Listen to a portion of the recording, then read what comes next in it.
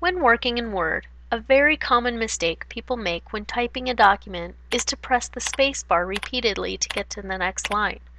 While this works, it is very time-consuming and will result in even more work deleting those extra spaces if you go back later and add additional text. A better method is to simply press the Enter key on your keyboard when you're ready to move to the next line.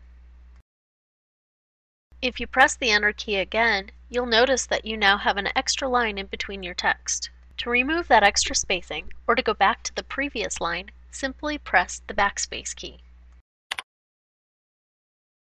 Another method for spacing your text evenly is to use the Tab key. The Tab key will move your cursor to the right just a few spaces. Many people use this feature to indent their text.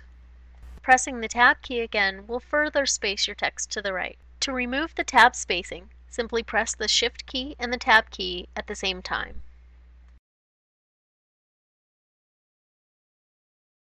There are also times when you might need your text to start on a new page in your document. Rather than pressing the Enter key multiple times to force a page break, you simply use the page break command. In 97 and 03 versions of Word, click Insert, Break, and then Page.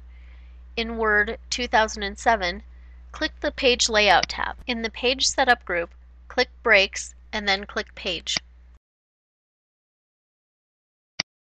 Notice how your text now begins on a new page in the document.